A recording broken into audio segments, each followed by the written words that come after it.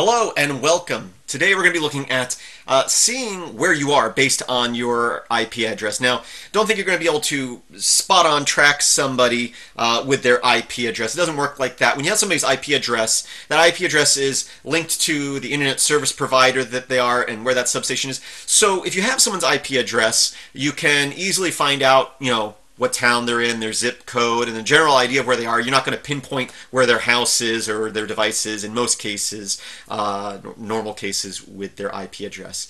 But let's say you want to see where you are. You're going to be able to use this to find out what your IP address is, what your relative location is. So it's very useful for that. And of course, this will be your external IP address, not your local network IP address. So this is a way to get that as well. So we're going to use curl, although you can use wget as well. So I'm going to say curl-s means silent, just doesn't give me the output, downloading information. And then we're going to connect to https://ipinfo.io. That's easy to remember. And that's going to give us some basic JSON output. So I'm going to do that, and I can see my IP address, my host name that I'm in the city Orange Tree, and that my region is Florida. I'm in the US. My approximate GPS location. That the organization, my ISP, is Comcast Communications, the zip code, and then there's a README file for the website. So that's real easy. And of course, you can take this information and you can pipe it into something like grep. If you want to get the IP, you can get the IP that way. We can also, head that. You can go through and do stuff like this, and then I can say cut. With a delimiter of this, field 4 probably. Yep, so that's how you get an IP address. But there's a better way. Because again, like grepping for IP, the IP showed up somewhere else. So I can also, grep for host and get the host name. Or postal code. And get the zip code there. But that's using a lot of different commands, normal commands that you have on your system. But if you have, clear screen here, JQ installed, that's a JSON querying application. It's very useful. I can say JQ and then inside single quotations dot city. It will get me the city. I can say postal, and it will give me the zip code. I can say, I can actually put those two together, city, dot postal, and it will give me the city and the postal code, which is very useful. Anyway, that is getting some IP information about your current location. You'll get your IP address, which is useful. It's one of many ways to get your external IP address, which is very useful. And then it also allows you to basically see your general location and city and all that stuff. It might be useful if you're logging into a server, finding out where your server is.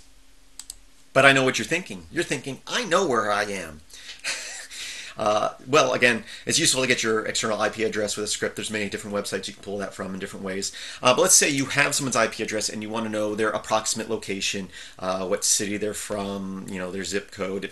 That is if they're not using proxy servers. But if you have their actual IP address, this could be someone attacking your website or server of some sort. And again, if they're not using proxies, if you have their IP address, you can at least get the general location. Well, it's simple enough. Basically the same command, curl-s, or you can also again use wget. The same website, but then at the end here, you just put in their IP address and you go ahead and hit enter, and it will give you their approximate location information. So you get, again, the IP address which you gave, but I can see that they're in Naples Park, Florida. Again, this is just an IP address that I kind of made up.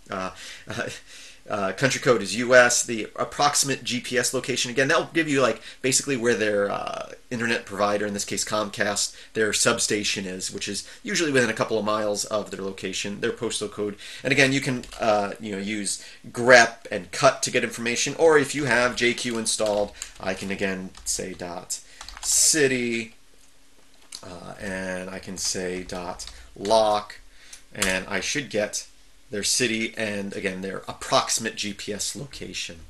So again, very simple.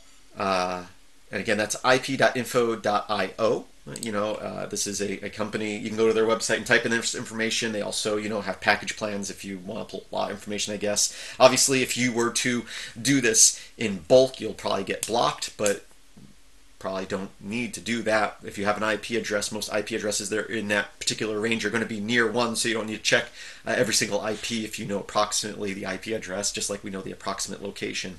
Anyway, I thought you might find this useful. If you did, please like, share, subscribe, comment. Check out the description for links to my website, filmsbykris.com. That's Chris with a K. There's also a link to my Patreon page, patreon.com/MailX1000. And if you can't support me there, again, like, share, subscribe, comment, all that good stuff. I thank you for watching, and I hope that you have a great day.